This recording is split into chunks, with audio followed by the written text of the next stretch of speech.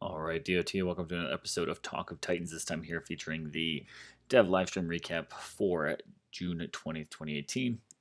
Not a whole lot to cover this time around. We've got some pretty typical news that came around this dev live stream, so I'll just kind of hit a few points. Of course, we saw the return of Matt, Haig, and Dom, and we'll give kudos to Matt, who did actually win this week's battle contest. So it takes him, I think, from his previous score here of 5, now up to 6. So he's smack dab in the middle between Quiff and Dom, which of course, probably isn't the big news, but as far as other news goes that we got from this event, they really kind of got the same round of questions. Winter troops, winter spells, winter knew this, winter knew that coming, and we got the same answer of soon, soon, soon. So I won't cover too much of that until we actually have some news to truly introduce of what's happening in game. So this stream was pretty much focused around the new Titans. Malcor here, just got a good look at him as far as what goes on with this.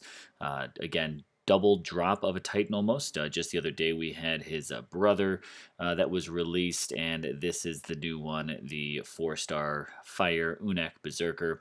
The unique part is that he will have set skills, but you can check out the event rundown for more information on him. The other news we got here is just another Pantheon collection being added, which is the Unak 2. This here kind of give us a sneak peek of what type of relic is included there, which is the Fire Tome. In here, we've got Titan Fire damage, Fire Spell gains, as well as Titan and Troop resist against fire. And this is just a peek at what the 3-star and 4-star will actually start at with level 1. So again, the news is more Pantheon collections will continue to come to your Pantheon. So yet again, I would not recommend getting rid of any troops, even though they may not be included in a Pantheon collection at the moment. Now, the other news is that Malcor will come with completely set skills. So again, we got a chance to see those.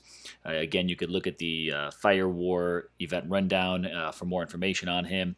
We also saw the return of a banner relic. This time we have the Banner of Flame. Again, I see this being a trend that we will have these damage for Titan and Troop buff relics being added to the game more and more, as well as these runes. We've got the Flaming Rune, which is, again, Titan and Army damage, spell gain, and critical, which falls in line. I think, again, we'll continue to see more and more runes coming. Now, the big news came from the devs actually showing us the brand new spell that Matt has been working on. The news has been that he's been working on lightning troops and lightning spells.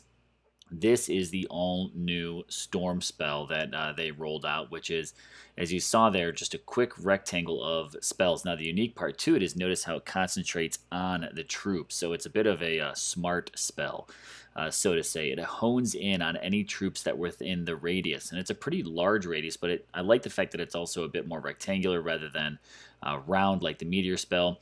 Notice when there's no troops there how it just kind of actually goes berserk, but watch when those Imperials enter the square how it targets them. That's what's really unique about this spell, is it will target enemies within the square or when they enter the square. But if you drop in just open space, it basically just goes nuts.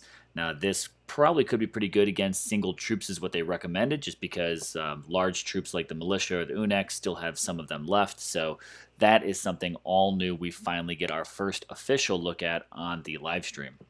They also gave us a heads up for what's coming on the next week. And with it, we've got the release of this new Titan, Meku, who is going to be released on Wednesday, May 27th in an Alliance War.